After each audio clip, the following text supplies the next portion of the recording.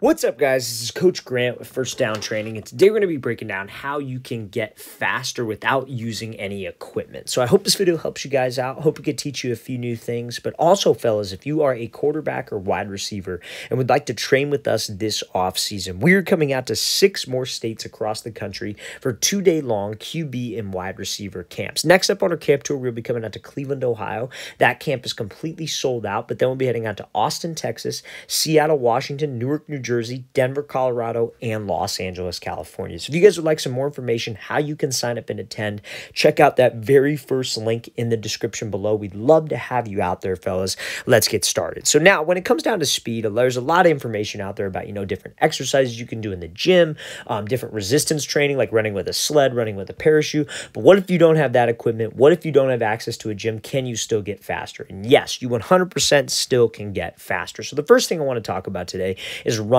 form. So running form was one of those things when I played that I did not think was that important, right? I didn't think that, running mechanics, I thought you just, you try to run as hard as you can. You don't really pay attention to your mechanics, so especially when you're at a younger age. But working on your running mechanics can help you run more efficiently, and efficiently is obviously a much faster way of doing things. So everybody can work on their running mechanics by simply running. That's just 100% fact. If you've neglected running form and you're not a guy that thinks about your form and thinks about running the right way, you could get faster by simply just filming yourself and recording yourself running.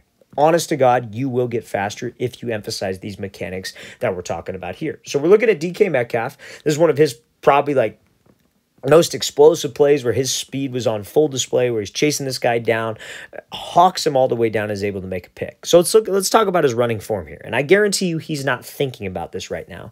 He has repped it out a million times. So let's start with the arms, right? Because I feel like the arms are the easiest spot to understand. A lot of wide receivers and a lot of quarterbacks, every single position are a lot slower because when they run, they're not trying to drive with their arms. What they're doing is they think that their speed is going to come from how fast they can move their wrist, how fast you can move your hands, but in reality, it is about how powerful you can drive from your shoulder. The way I think of running mechanics is like your shoulder is one of those big like clocks, like the ones that you've seen where they swing back and forth. That's how you want to think of your shoulder. You keep your arm at a 90-degree angle. Doesn't need to be like a perfect 90, but I would like you to try to be a perfect 90, and you drive from your shoulder straight forward and straight back because that creates power.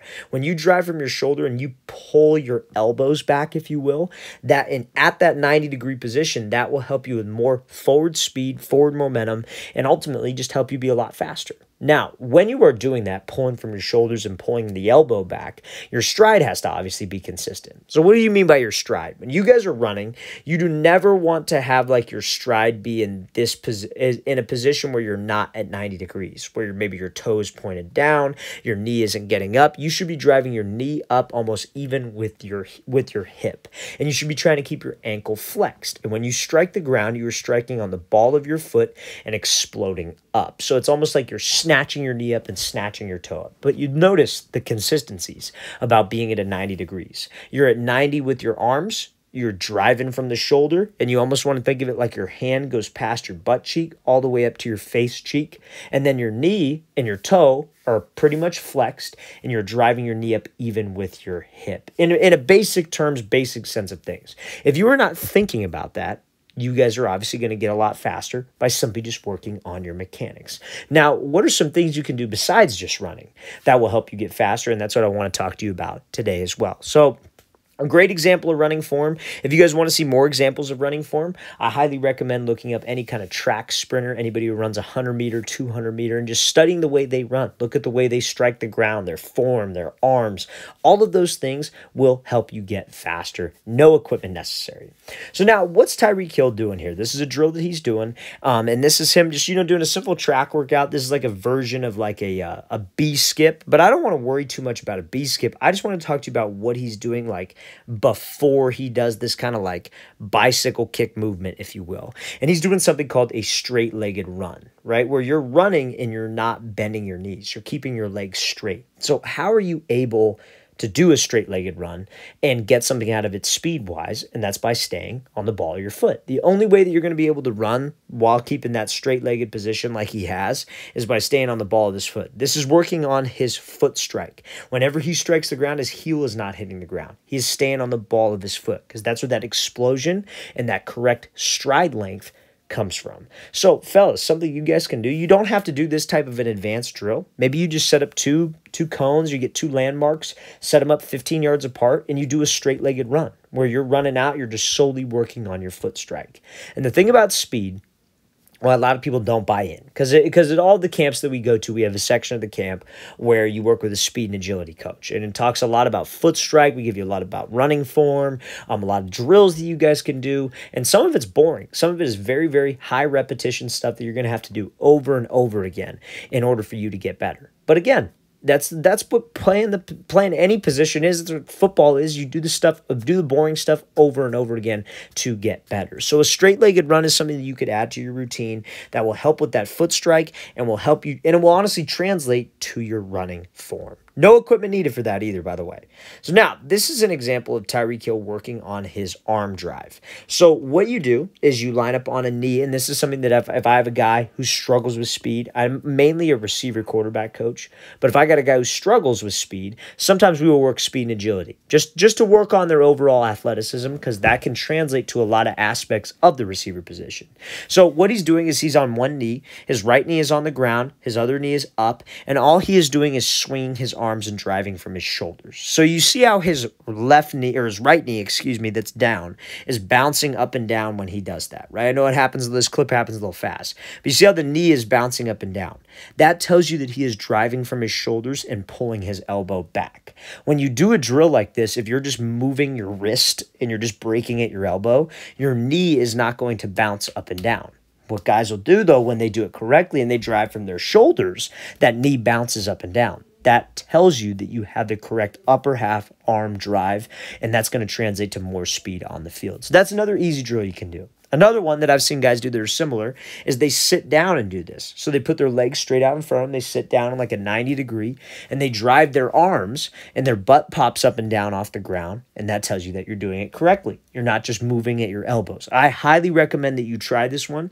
You could do this for like maybe a 20-second, 15-second timer and drive from those shoulders, have that knee bounce up and down, maybe put some padding on it, but it's a great drill that doesn't require any equipment to help you get faster. So I'm going to play this again one more time, and then we're going to get to another drill. So obviously, we talked about in the beginning of this video, how speed, there are a lot of different, workouts you could do in the gym. There are different explosive things that you could do that all help you activate something called fast twitch muscle fibers. So everybody, I don't care what athlete you are, whether you're a soccer player or a football player, you have two types of muscle fibers. You have a fast twitch fiber, and then you have a slow twitch fiber. So a fast twitch fiber is what football players want to use because everything that we do is full speed, and you get time in between. You couldn't play a soccer game like you're running a route in football. Like, let's say you're a receiver and you're running like a comeback route. You're running full speed. You drop your hips. You get out of the break. You couldn't play soccer like that, constantly running full speed throughout the game. You'd die. You would kill yourself doing that. But in football, we get at least, 10, 20 seconds in between each play to refuel so I could go out there and explode again, which is why speed is one of the most important things in football, because it directly translates to what we have to do. We have to play fast. So doing exercises in the gym that will help you activate those fast twitch muscle fibers are important. So box jumps, power cleans, Olympic lifts, doing exercise like what Tyreek Hill is doing right now, where he's doing like a step up, right? Where he's stepping onto the box, snatching his knee up, simulating, he's exploding off of one foot. Obviously, he's got some resistance. You don't need to do it with resistance. We're going to talk about why I'm showing this in a second, but snatching his knee up and trying to be explosive, because that's what we need. We need that explosive burst. We need that fast twitch in order to be fast in general, fast on the field, fast on a 40, whatever it is. So let's say, for example, you don't need equipment for this. You don't need a resistance band. You don't need a box. You could do this on your back porch. You could do this on a stool in your house. You put one foot on it, and as soon as that foot strikes, you explode up and you snatch the opposite knee up to your toe. They call this an explosive step up. So you step up onto the box and you snatch the knee and snatch the toe up. Again, you can get creative. You don't need equipment to do this kind of things, because this is like a form of, I would say, like maybe a plyometric, like an explosive training, like jump training, I guess you could say. Maybe not plyos, but like you could use plyos in your daily life, your house. Like, you don't need a gym to be able to do these things. Like, you got a back porch, do box jumps onto a back porch. If it's a small back porch, do single leg box jumps. You got a chair that's high enough in your house, do box jumps onto that. Like, you have to find ways to be creative if you're going to use that no equipment excuse. Or maybe you're on the younger side and you're not ready to go to the gym yet, but you can do these types of things on your own to help you improve that specific speed. So again, great exercise that you can do. Now, is one last thing that I want to touch on, because this is a heavily asked question, is, okay, does a speed ladder or like an agility ladder like so help with speed? Now, they call it a speed ladder, but it's not going to help you with like straightaway speed, I should say. It's going to help you indirectly. So I still think people will get benefit out of doing ladder work. I don't actually work ladders with any of my guys unless they're on the younger side of things, right? Like, we train athletes all the way from ages like 8 to 9 all the way to college guys, right? So the younger kids will do ladders because it's great for athleticism. It's great for one specific thing towards speed, which is foot strike. So when you strike the ground, when you're running, what are you striking the ground on? The ball of your foot. You're not on your heel. You're not on your tippy toe. Similar to what Tyreek Hill is doing here with the ladder. You see how he's striking each box? Where's he at? He's at the ball of his foot. He's tapping. He's on the ball of his foot. That's where you run. So you're working on that correct foot strike. A lot of young guys, when they do ladders, they're striking super flat-footed, etc. So let's say you're a wide receiver or a quarterback. I don't recommend adding ladders to your workouts. I recommend doing ladders maybe as like kind of a warm-up. You know, you go through a dynamic warm-up, you hop on the ladder real quick, but just know what you're getting out of it. It's not going to make you faster. It's going to get your foot strike correct. It's going to get you used to striking the ground, the ball of your foot, and it can be used as like kind of a good activation warm-up, but speed ladder is not going to get you faster. So if you're thinking I'm going to do ladder drills, it's going to improve my speed, it probably won't, especially if you're doing a ladder drill that's like longer than 3 boxes, because it's just like, it's working the wrong type of muscle fiber. Like Tyreek Hill right here, he's working on his foot strike, but this is not going to help him with speed, because like, when are you ever making this many cuts back to back in a row? This is like working on your slow twitch fibers. This is why you see soccer players always doing those like obstacle course footwork drills, because that translates more to their style of a game, because it's a more slow twitch game. Not knocking soccer, that's just, it is what it is. So for football players, I don't recommend using a ladder as a form of speed training. Use it for foot strike, use it for a warm up, and that's what will get you the most out of it. So again, like, and this video is about not having equipment. If you have a ladder and maybe you don't use a ladder, maybe you set up some cones. Again, you have to be creative. You could do this on a field, honestly. You do this on a field like with a white line.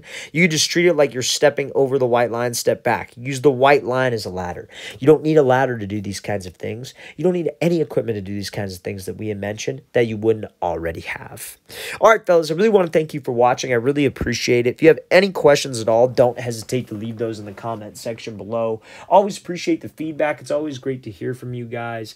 And again, fellas, if you would like to come out to 6 of our off-season camps that we have remaining, our Cleveland and Austin camp are completely sold out, but we'll be coming out to Seattle, Newark, Denver, and Los Angeles. Check out that very first link in the description below. We'd love to have you there. I'll see you guys next time.